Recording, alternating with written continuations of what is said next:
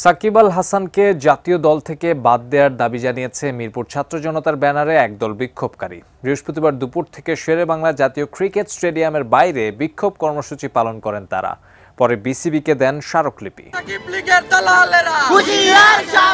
যে আওয়ামী লীগ গণহত্যার দায়, যে আওয়ামী লীগের এখনো বিচার করা বাকি মানবতার ট্রাইব্যুনালে, সেই আওয়ামী লীগ সরকারের একজন এমপি কখনো বাংলাদেশের জার্সি গায়ে বাংলাদেশকে রিপ্রেজেন্ট করতে পারে না। স্মারকলিপি প্রদান করেছে তারা যাতে দ্রুত সময়ের মধ্যে সাকিব হাসানকে টিম থেকে বের করে দেয়। দক্ষিণ আফ্রিকার বিপক্ষে সাকিবকে খেলানো হলে কঠোর কর্মসূচি দেওয়ার হুঁশিয়ারিও দেন বিক্ষোভকারীরা। তারা যদি আমাদের এই দাবি না মেনে নেয় তাহলে হয়তো ইনশাল্লাহ আমরা হয়তো মিরপুর ব্লক করব এবং মিরপুরে আমাদের সাথে অন্যান্য বিভিন্ন সংগঠন মিলে আমরা মিরপুর ছাত্র জনতা সকলে এক হয়ে আমরা হরতাল এবং হয়তো বা ক্র্যাকডাউনে যাব।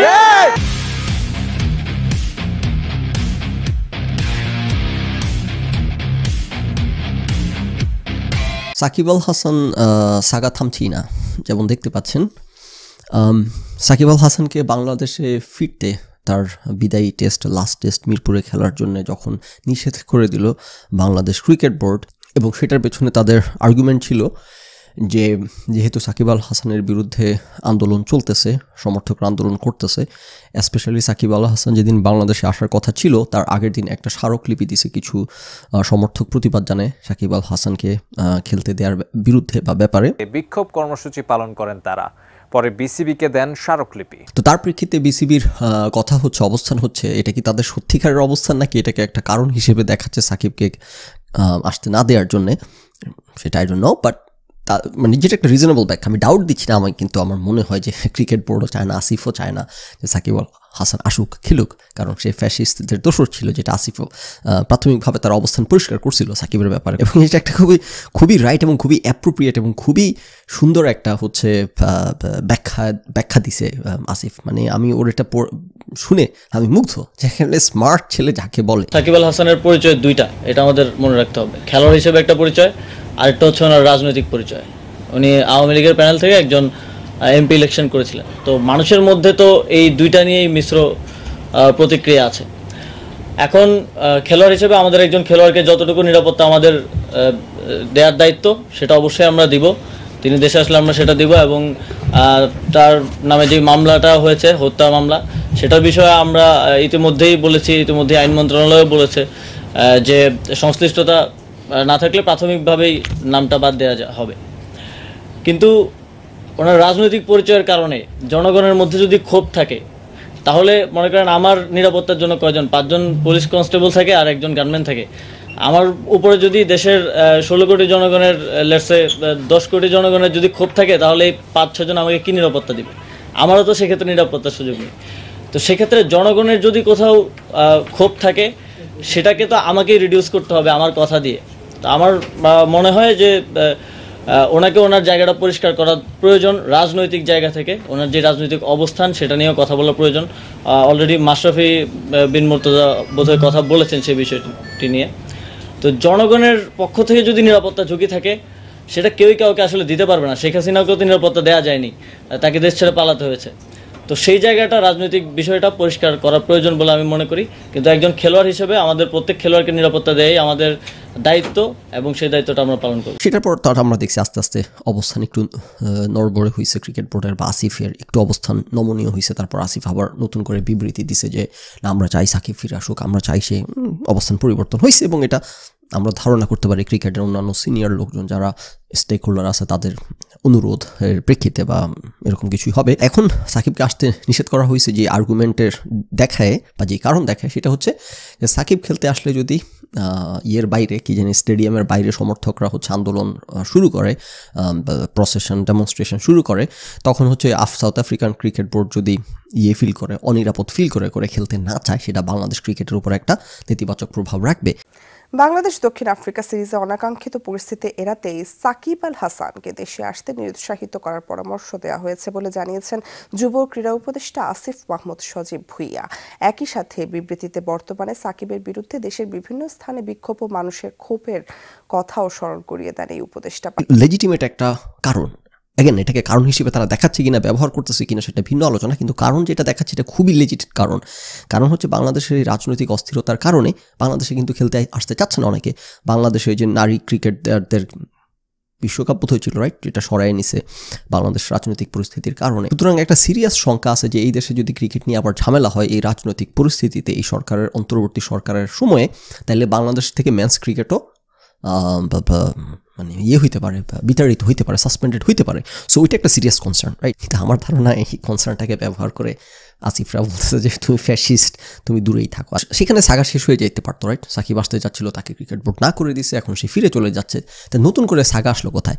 নতুন করে সাগা যেখানে আসলো সেখানে হচ্ছে কি জানি বলে এবিসি পার্টি, আফসোস লীগ, নানান কিছুর পাখায় ভর করে, শঙ্খচিলের পাখায় ভর করে হচ্ছে ফিরে আসতে যাচ্ছে। এটা অবশ্য আমার কথা না, এটা অনেকের থিওরি। এখন কাইন্ড অফ একটা ফেসবুক মিম হয়ে গেছে যে কোনো কিছু হইলেই হইতেছে আফসোস লীগ ফিরে আসা ট্রাই করতেছে। এবং আমি পুরোপুরি যে মেরিট দিচ্ছি না ব্যাপারটাকে তাও না, মানে সাকিব যখন আসতে চাচ্ছিল তখন তারা যারা সাধারণ মানুষজন প্রতিবাদ করছে দেখে সে আসতে পারতেছে না, তখন কোনো আলাপ আলোচনায় চুপচাপ, ইয়েস তখন ফেসবুকে একটু সোশ্যাল মিডিয়া একটু রেশারেশি হচ্ছিল, যারা সাকিবিয়ান তারা হচ্ছে বলতেছিল যে তারাও হইতেছে এসে জড়ো হবে, অ্যান্টাই সাকিব যারা তাদের বিরুদ্ধে স্টেডিয়ামের সামনে, কিন্তু সেটা কোথাও যায় নাই না। সাকিব যখন ফিরে চলে যাচ্ছে তখন এরা কোত্থেকে দলে দলে এসে স্টেডিয়ামে জড়ো হইল। প্রথম দফা অতি সত্বর সাকিব আল হাসানকে বাংলাদেশে আসার সুব্যবস্থা এবং মিরপুরে তার শেষ ম্যাচ খেলার সুযোগ করে দিতে হবে। দেশ আগমন, দেশ ত্যাগ এবং বাংলাদেশে অবস্থানকালীন সময়ে তার নিরাপত্তা নিশ্চিত করতে হবে। বাংলাদেশ ক্রিকেট বোর্ড থেকে আমাদের এই ক্রিকেট কিংবদন্তিকে সম্মানের বিদায় সুব্যবস্থা করতে হবে। তার পাশাপাশি তার কিছু সমর্থক এবং গণমাধ্যম কর্মীদের সমন্বিত সংবর্ধনার ব্যবস্থা করে দিতে হবে। 24 ঘন্টার মধ্যে যদি এই 4 দফা আদায় না হয় সেক্ষেত্রে আমরা এক দফা যাব। এরা কোত্থেকে দলে দলে এসে স্টেডিয়ামে জড়ো হইল, এটার পেছনে কি সাকিবের হাত আছে কিনা, যে সাকিব টাকা পয়সা খাওয়ায়, টাকা পয়সা ব্যবহার করে এদেরকে আনাচ্ছে কিনা বা নিজের জন্য একটা তৈরি করার জন্য, দ্যাট আই ডোন্ট নো। মানে আওয়ামী লীগের লোকজন আসছে এই সুযোগে অস্থিতিশীল করতে দেশ, সেটা আমি মনে করি না। এটা একটা মানে মাইনর ব্যাপার, এবং এই সরকার মোটামুটি এখন স্টেবল হয়ে গেছে অনেকটা। এখন এইসব ছোটোখাটো বিষয় দিয়ে সরকারকে বিপদে ফেলা যাবে না। সো আই ডোন্ট থিঙ্ক এটা আওয়ামী লীগের প্রজেক্ট। ইফ এনিথিং, সাকিবের যেহেতু এখানে স্বার্থ আছে এবং ওর প্রচুর টাকা পয়সা আছে এবং ও যেহেতু রাজনীতি করা পান্ডা, সুতরাং রাজনীতি করা পান্ডাদের জন্য এগুলো খুবই কমন খেলাধুলা, যে টাকা পয়সা দিয়ে লোকজন ভাড়া করে এনে সমাবেশ ভর্তি করা, মিছিল ভর্তি করা, দেখানো যে আমার এত কত কর্মী সমর্থক, রাইট। সো সেটাও হইলেও হইতে পারে, কিন্তু যদিও ইটস অলরেডি টু লেট, এই কারণে এটা একটু বিশ্বাস করা মুশকিল, কারণ অলরেডি সাকিবকে না বলে দিয়েছে, সে ফিরে চলে যাচ্ছে। মাত্রাতিরিক্ত থিওরাইজ যদি না করে আমরা এবার লাস্ট এই জায়গাতে ফিরে আসি যে সাকিবের সাথে যেটা হচ্ছে সেটা ঠিক হচ্ছে কিনা, বাড়াবাড়ি হচ্ছে কিনা, অমানবিক হচ্ছে কিনা স্টাফ। সাকিবের এখানে চাওয়াটা কি, সে তার জীবনের শেষ টেস্ট ম্যাচটা হইতেছে এসে বাংলাদেশের মাটিতে খেলে সেখান থেকে রিটায়ার করতে চায়। খুবই সুন্দর একটা মানবিক চাওয়া, কিন্তু কথা হচ্ছে যেই প্রেক্ষাপটে সেইটা চাচ্ছে এবং যে পরিস্থিতি সে অবতারণা করছে, সেই প্রেক্ষাপট, সেই পরিস্থিতিতে, সেই ব্যাকড্রপে এটার কোনো নর্মাল চাওয়া থাকে কি না, না এটার কোনো নর্মাল চাওয়া থাকে না। সেটা আমি কেন বলতেছি, সেই ব্যাপারে আমি গতকালকে ফেসবুকে একটা পোস্ট দিছি, তখন আমি ভাবি নাই যে বিষয়টি নিয়ে আলোচনা করবো, তাইলে হয়তো পোস্টটা দিতাম না, আলোচনাই করতাম। তো দিয়ে যেহেতু ফেলছি সেহেতু আমি পোস্টটা একটু রিভিউ করি। দেখেন পোস্টের সাথে যে ক্যাপশনে যে ছবিটা দিছি, ছবিটি একটু আপনারা লক্ষ্য করেন ভালো করে, তাইলে আমরা বুঝতে পারবো যে সাকিবের প্রতি কোনো অমানবিক আচরণ হচ্ছে কিনা।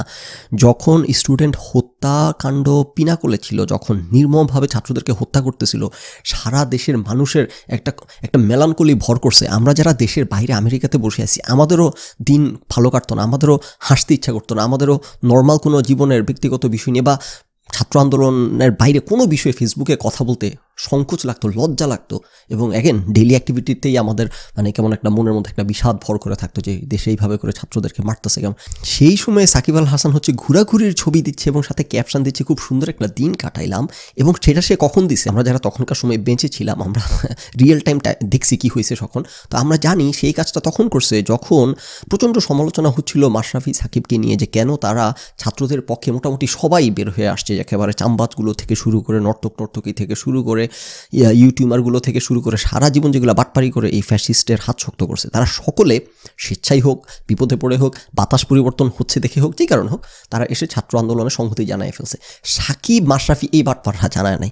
তো যখন তাদের ব্যাপারে প্রচণ্ড সমালোচনা হচ্ছিল তখনও তারা কোনো কথা তো বলেই নাই, অ্যাজ ইফ এটা একটা বিদ্রুপ করে মানুষের এই চাওয়ার প্রতি, এবং এই যে ছাত্ররা মারা পড়তেছে সেই জিনিসটার প্রতি বিদ্রুপ করে সাকিব এই ছবিটা পোস্ট করলো যে সে হইতেছে ঘুরতেছে, খুব ভালো সময় কাটাচ্ছে। দেখেন, কেউ কোনো কথা বলবে কি বলবে না কোনো ইস্যু নিয়ে, এটা তার প্রেরোগেটিভ, এটা তার ডিসিশন, তার রাইট। তো বলে নাই কেন সেটার জন্য ইয়েস আমরা সমালোচনা করতে পারি, কিন্তু সেটা একটা পর্যায়ে আছে।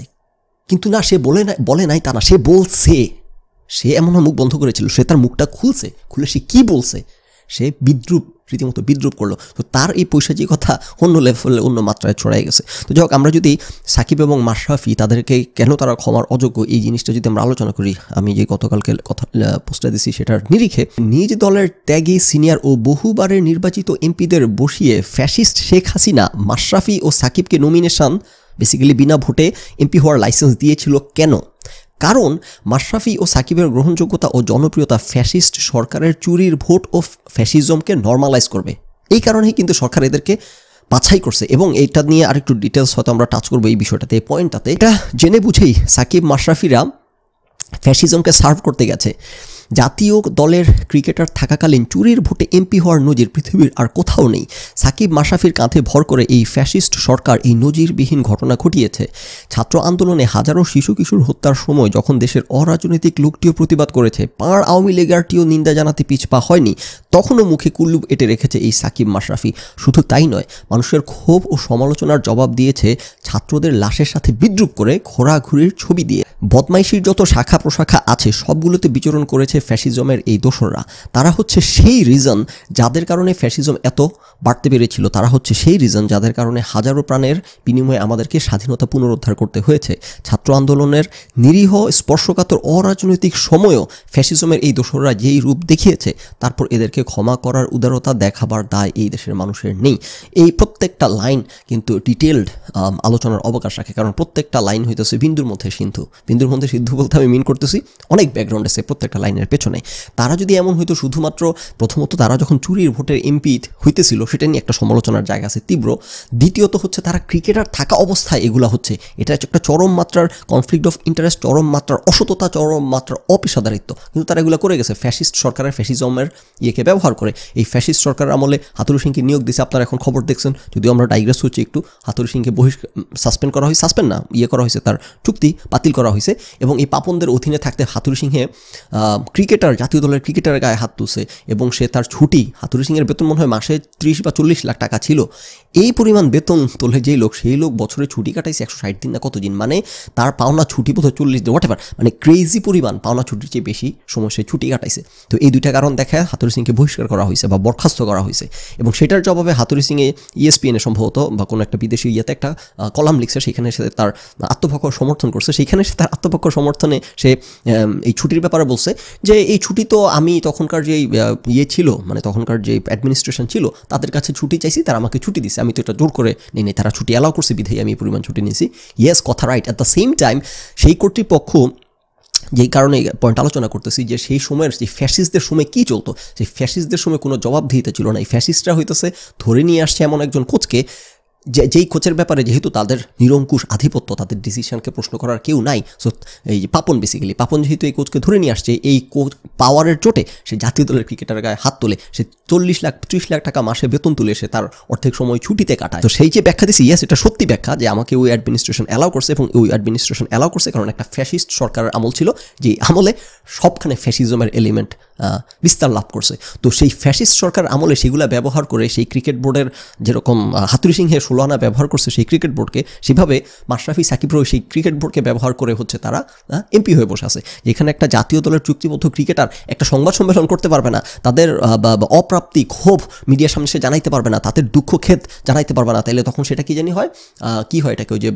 তাদের চুক্তি লঙ্ঘন হয় আর কি, বেসিক্যালি তাদের কি ওয়ার্ডটা ইউজ করে, যে সেটা তাদের শিষ্টাচার বহির্ভূত হয় কিনা ওয়ার্ডটা আছে এরকম, রাইট? সেগুলা কোনো কিছু করতে পারবে না। এরকম হাতে পায়ে শেকল বাঁধা জাতীয় দলের ক্রিকেটারদের, সেই জাতীয় দলের ক্রিকেটাররা এমপি হতে পারে। সেই জাতীয় দলের ক্রিকেটাররা মাঝখানে, টুর্নামেন্টের মাঝখানে, যেখানে সারা জাতীয় দলের সকল প্লেয়াররা ক্যাম্প করতেছে, ট্রেনিং করতেছে, সেখানে তারা হইতেছে এলাকায় গিয়ে এমপিগিরি করে, এবং ম্যাচের একদিন আগে, টুর্নামেন্টের একদিন আগে ফট করে এসে মধ্যে ঢুকে পড়ে খেলা শুরু করে দেয়। এবং আমরা জানি এগুলা পুরান আলাপ চর্বিত চর্বণ করতে হচ্ছে, যে ক্রিকেট একটা পুরোপুরি মেন্টাল খেলা, পুরাপুরি একটা সাইকোলজিক্যাল এবং টেম্পারমেন্টের খেলা। বাংলাদেশের এই কি জানি টাইগার, এই বাঘ, ব্ল্যাক বেঙ্গল গোটগুলোর ব্যাপারে সবচেয়ে বড় সমালোচনার জায়গা হচ্ছে যে এদের স্কিল সেটের অভাব নাই, যেটা সারা পৃথিবীর সবাই বলে ধারাভাষ্যকাররা যে এরা স্কিল আছে, তো এদের সমস্যা হচ্ছে এদের টেম্পারমেন্টের সমস্যা, বাঙালি টেম্পারমেন্ট আর কি বেসিক্যালি, রাইট? সো সেই টেম্পারমেন্টকে একটা ক্রিকেটার, একটা পেশাদার ক্রিকেটারের টেম্পারমেন্ট ঠিক রাখার নাম্বার 1 ক্রাইটেরিয়া হচ্ছে তাকে সারাদিন খেলার ভিতরে থাকতে হবে, খেলার বাইরে কোনো কিছুতে কনসেন্ট্রেট করা যাবে না, তাকে খালি খেলা ধ্যান হইতে হবে তাকে। তো যেই বাটপারগুলো মাঠে খেলতেই পারে না, সেই বিশ্বসেরা বাটপারগুলো তাদের টেম্পারমেন্ট যেখানে ধরে রাখার জন্যে অন্যান্য দেশের ক্রিকেটাররা যদি সকল কিছু বিসর্জন দিয়ে ধ্যান মাঠে নিয়োগ করে, তাহলে এই বাঘগুলোর তো হইতেছে আরও 500 গুণ সব কিছু বাদ দিতে হবে, কারণ এরা যেহেতু পারফর্ম করতে পারতেছে না। সেইখানে তারা সারাদিন টুর্নামেন্টের মাঝখানে গিয়ে হইতেছে বিজ্ঞাপনের শুটিং করে আসে, টুর্নামেন্টের মাঝখানে বা শুরুতে শেষে এলাকার মধ্যে গিয়ে এমপিগিরি করে আসে, তাদের ডাকতে আর কেউ নাই। তো এইরকম ফ্যাসিজমকে এইভাবে করে এরা ব্যবহার করছে, এদেরকে আমাদেরকে মাফ করে দিতে হবে। মাশরাফি ভালো মানুষ, হ্যাঁ সেটা নিয়ে আমি সন্দেহ প্রকাশ করতেছি না, মাশরাফি ভালো মানুষ যে কিনা, এগুলো তো করছে মাশরাফিরা। এবং সবচেয়ে বড় কথা হচ্ছে এরা ফ্যাসিজমের হাত শক্ত করছে, যে কথাটা আমি আমার এই পোস্টটাতে আলোচনা করছি। এখন হচ্ছে এই যে আমাদের সালাউদ্দিন, উনি এসে আপনারা দেখছেন শিওর সকল সংবাদপত্রে হেডলাইন হচ্ছে, উনি এসে বলতেছেন যে মাশরাফি সাকিব কি কাউকে খুন করছে, তাহলে কেন তাদের সাথে এরকম করা হচ্ছে? মাশরাফি সাকিব কাউকে খুন করে নাই, এই কাজী সালাউদ্দিন প্রচারকে যে সালাউদ্দিন, এদেরকে নিয়ে আমাদেরকে কথা বলতে হবে। আপনার ওই যে খালেদা জিয়া বলছিল যে আপনি এখন কিছু বলছেন না কেন, আপনার মুখটা এখন বন্ধ কেন, রাইট? কোটা আন্দোলনের সময়, ছাত্র আন্দোলনের সময় তখন আপনার মুখটা বন্ধ ছিল, তখন তো কাজী সালাউদ্দিন আপনার মুখটা বন্ধ ছিল। মাশরাফি এবং সাকিবের ব্যাপারে যে সমালোচনা হচ্ছিল, তখন তো আপনি এইটা এসে বলেন নাই যে হ্যাঁ ঠিক আছে তারা হচ্ছে সকল কিছুর মধ্যে যেহেতু নাক গলায়, খেলার বাইরে এমন কিছু নাই যেটার মধ্যে নাক গলান, স্পেশালি রাজনীতিরা এমপি হয়ে বসে আছে এমন একটা সময় তাদের কাছ থেকে দেশ না, তখন আপনি কিছু বলেন না, চুপ করেছিলেন। এখন যেহেতু মুখটা বন্ধ রাখছিলেন, তাহলে এখন মুখটা খুলতেছেন কেন? এসে যে এদেরকে সরকার ব্যবহার করছে, এরা কিন্তু হচ্ছে সফট পাওয়ার। আপনি বোঝেন যে এদের কারণে এই ফ্যাসিস্ট এতদিন এইভাবে করে টিকে থাকতে পারছে। এই ইউটিউবারগুলো যেগুলো সমালোচনা সবসময় করছি, এই নর্তকীগুলো মিডিয়ার যেগুলোকে আমি সবসময় নর্তকী বলে গালমন্দ করে আসছি, এদের এইসব অ্যাক্টিভিটির কারণে এগেন আপনারা বাকি দেশ ক্যাচ আপ করতে দেরি করে ফেলছে। আমি যখন এদেরকে গালাগালি করতাম তখন কেউ গালাগালি করতো না, এখন সবাই অত্যন্ত গালমন্দ করতেছে তাদেরকে। সো এই মিডিয়ার নর্তকী, এই খেলোয়াড় এগুলো সবগুলো হচ্ছে সফট পাওয়ার। এগুলোকে সরকার ব্যবহার করে কেন, সেটা সবচাইতে শক্তপোক্ত প্রমাণ আমাদের হাতের সামনে হচ্ছে যে এই ছাত্র আন্দোলনটা যেই কারণে ও যেইভাবে সফল হয়েছে, এই ছাত্র আন্দোলন জীবনে সফল হইতো না শুধুমাত্র যদি রাজনৈতিক লোকজন এটাতে ইনভলভ থাকতো। এটা একমাত্র তখনই সম্ভব হয়েছে যখন সর্বস্তরের মানুষ নেমে আসছে, রাইট? এবং সেই অবকাশ পেয়ে সেনাবাহিনী একটা অবস্থান নিতে সক্ষম হয়েছে। সো একইভাবে যখন সর্বস্তরের মানুষ নেমে আসে, যখন সাধারণ মানুষ, অরাজনৈতিক মানুষ ইনভলভড হয়, তখন সেটা একটা লেজিটিমেসি দেয়। এই আন্দোলনকে যেভাবে লেজিটিমেসি দিছে, একইভাবে এই ফ্যাসিস্ট সরকারকে লেজিটিমেসি দিত। ফ্যাসিস্ট সরকার তখন দেখাইতে পারতো যে আমাদের পক্ষে শুধুমাত্র তো নাই, আমাদের স্টেক হোল্ডার হালুয়া খুরগুলা তো না, আমাদের পক্ষে যে সাকিব মাশরাফির মতো এত জনপ্রিয় ছেলে পেলে, এবং এরা যেহেতু খুবই জনপ্রিয়, এরা যদি ফ্যাসিস্টের পক্ষ নেয়, তখন স্বাভাবিকভাবে তরুণ প্রজন্ম হইতেছে, তখন ফ্যাসিজমটা নর্মালাইজড হয়ে যায় তাদের দৃষ্টিতে, রাইট? আমেরিকাতে যেরকম একটা এন্ডোর্সমেন্টের কালচার আছে, যেটা বাংলাদেশে নেই। নির্বাচনের আগে এন্ডোর্স করা হয়, নির্বাচনের আগে যেমন ইলন মাস্ক ট্রাম্পকে এন্ডোর্স করছে, এরকম। তো সবাই বসে অপেক্ষা করে যে কে কাকে এন্ডোর্স করে, কারণ যে যাকে এন্ডোর্স করে তার যদি অনেক একটা ফ্যান বেস থাকে। টেইলর সুইফট এন্ডোর্স করছে হচ্ছে Kamala হ্যারিসকে, right? So Taylor Swift একটা বিশাল ফ্যান বেস আছে, সে কামালা হ্যারিসকে এন্ডোর্স করা মানে তার এই যে ফ্যান বেস আছে, তারা এগুলো যেহেতু টেইলর সুইফটকে পছন্দ করে, এই কানাগুলো, এই দলকানাগুলো এখন কামালা হ্যারিসকে ভোট দিতে যাবে। সো কে কাকে এন্ডোর্স করতেছে, কে কার, এটা ইনফ্লুয়েন্স করে হচ্ছে সাধারণ অরাজনৈতিক লোকজনকে। সো সাকিব মাশরাফির এরা যখন এই ফ্যাসিজমকে এন্ডোর্স করলো, এই ফ্যাসিজমের অংশ হইল, এখন এসেনশিয়ালি তারা এই ফ্যাসিজমের হাত নানানভাবে শক্ত করছে, নানানভাবে এরা নর্মালাইজ করছে সাধারণ মানুষের সামনে ফ্যাসিজমকে। এবং অ্যাগেন এরা তো চুরির ভোটের এমপি ছিলই। সো এগুলো সব কিছু ছাড়াই গেছে তাদের, এই সব কিছু, এগুলো নতুন কিছু না, এগুলো আমরা দেখে আসতেছি, এত বছর ধরে সমালোচনা করে আসতেছি। এই সব কিছুকে ছাড়াই গেছে যে ছাত্র আন্দোলনের সময় এদের এই ভূমিকা। আরে ভাই, তোরা যদি এমন হইতো যে হ্যাঁ আমরা বিপদে পড়ে রাজনীতিতে ঢুকছি, যদিও তাদেরকে কেউ বাধ্য করে নাই, তারা এই দেশে ক্রিকেটাররা যে নিয়ে চলে, জনপ্রিয়তা এবং একটা পাওয়ার থাকে তাদেরকে কেউ বাধ্য করতে পারে না, তারা স্বেচ্ছায় এই বাটপাড়ির মধ্যে গিয়ে ঢুকছে, নাম্বার 1। নাম্বার 2, আচ্ছা মানলাম তোরা ঢুকছোস, হয়তো বা প্রধানমন্ত্রী শেখ হাসিনা তোদেরকে ডেকে বলছে দেখে তোরা ঢুকছো, শুধু সেইখানে তো না, আপনারা তার মানে আপনারা এই ফ্যাসিজমের অংশ, সেটা আপনারা প্রমাণ করছেন। যদি বা আপনাদের ব্যাপারে ভুল ধারণা থেকেও থাকে, সেটা ভেঙে দিচ্ছেন ছাত্র আন্দোলনের সময় আপনাদের ভূমিকা দিয়ে, আপনারা প্রমাণ করে দিচ্ছেন আপনারা এই ফ্যাসিজমের একেবারে অনুগত ছাত্র, এই ফ্যাসিজমের একেবারে অনুগত ছাত্র, এটা আপনারা দেখাই দিচ্ছেন ছাত্র আন্দোলনের সময়। আপনাদেরকে যে কেউ জোর করে নাই, আপনারা যেভাবে মুখটা বন্ধ রাখছেন, যেখানে সারা বাংলাদেশ মুখ খুলে ফেলছে, এবং যেভাবে সাকিব আল হাসান রীতিমতো ব্যঙ্গ বিদ্রুপ করছে, তাতে করে আর কোনো, এবং দেখেন এই সাকিব হচ্ছে কেন, মাশরাফি যদি বা এটা আর্গু করতেও পারে যে সে তার এলাকার সেবা করতে হইতেছে, ফ্যাসিজমের হাত শক্ত করছে, এটা আমরা অ্যাকসেপ্ট করবো না এই আর্গুমেন্ট, যদি বা সেটা হয়েও থাকে। সাকিব আল হাসানের ব্যাপারটা হয়তো সেটাও না, সাকিব তো বাটপার, সে তো তার একটা ব্যবসা সাম্রাজ্য আছে না। সো ব্যবসা সাম্রাজ্য যেহেতু সে খুলে বসছে বাংলাদেশে, এগুলোকে টিকিয়ে রাখতে হলে কী করতে হবে? পলিটিক্স করতে হবে। বাংলাদেশে পান্ডামি করার লাইসেন্স হইতে হচ্ছে পলিটিক্সে ঢোকা। সো সেই পলিটিক্সে ঢোকা মানে তার এই ব্যবসা ট্যাবসা এগুলো চালায় যাওয়া, বাটপারি দুর্নীতি যত রকম আছে এগুলা করা, শেয়ার বাজার কেলেঙ্কারি করবে, তারপর দরবের পাওয়ার মতো কিছুই হবে না, রাইট? সো নিজের যেহেতু সাকিবের যেহেতু প্রচুর ব্যবসা আছে বাংলাদেশে, তার জন্যে রাজনীতিতে ঢোকা হয়েছে একটা সুচিন্তিত ইনভেস্টমেন্ট, একটা পান্ডামি। এবং সেটা যে কোনো ভুল থিওরি না, কারণ সাকিব কিন্তু নির্বাচনের আগে বিএনপির সাথে যোগাযোগ করছে, তার মানে আওয়ামী লীগ কিন্তু তার জন্য কিছু না। সে রাজনীতিতে ঢুকতে যাচ্ছে, যেই দল করলে সে ক্ষমতা আসতে পারবে, এসে তার প্রভাব পাওয়ার ব্যবহার করতে পারবে। এবং প্রভাব পাওয়ার ব্যবহার করার কি প্রয়োজন পড়ছে? সম্ভবত যেহেতু তার এখানে ব্যবসা আছে, এবং এটা আমরা সবাই জানি যে এই দেশে যাদেরই ব্যবসা থাকে তারা একটা মিডিয়া খোলে, তারা একটা রাজনৈতিক দলের যোগ দেয়, জানি তাদের ব্যবসাকে প্রটেক্ট করা যায়। প্রত্যেকটা বাংলাদেশের টপ বসুন্ধরা গ্রুপ থেকে শুরু করে সালামগুলো, এদের সবার একটা করে মিডিয়া আউটলেট আছে, রাইট? এবং এই যে কিছুদিন আগে কর্নেল রশিদের যে ইন্টারভিউ জিল্লুর রহমান পাবলিশ করতেছে, আমি একটু রিভিউ করছি একটা পর্ব, সেখানে একটা ইন্টারভিউতে কিন্তু কর্নেল রশিদ বলে উনি যখন ওনার রাজনৈতিক দল খোলেন উনি সাথে সাথে একটা কি জানি সংবাদপত্র, জাতীয় সংবাদপত্র খোলেন, এবং সেটার ব্যাখ্যা কিন্তু উনি ওনার ইন্টারভিউতে দেন যে আমি যেহেতু একটা জাতীয় রাজনৈতিক দল খুলছি, সো আমার একটা সংবাদপত্র, একটা মিডিয়া থাকা দরকার ছিল, রাইট? ব্যাকআপ দেওয়ার জন্য আর কি, সাপোর্ট দেওয়ার জন্য। এগুলো কোনো সিক্রেট না। সো সাকিব যেগুলো করতেছে এগুলো সম্ভবত তার ব্যবসার সুবিধার জন্য, পান্ডামি করার জন্য করতেছে। সো সাকিব নতুনভাবে সাকিবকে পরিচয় করানোর কিছু নেই। সাকিবকে যে অর্থলোভী বলা হয়, সাকিবকে যে এগুলা বলা হয়, এই সব কিছুর পরও কিন্তু এই দেশের মানুষ তাকে ভালোবেসে আসতেছিল, সব কিছু মিনিমাইজ করে আসতেছিল। এই সব কিছুকে তারা ছাড়াই গেছে। এই ছাত্র আন্দোলনের সময় এরা ফ্যাসিজমের যে চূড়ান্ত রূপ দেখাইছে, তারপর তাদেরকে আর ছাড় দেওয়ার কোনো রাস্তা, তাদের প্রতি নমনীয় হওয়ার রাস্তা, তাদের প্রতি মানবিক হওয়ার রাস্তা তারাই বন্ধ করে দিছে।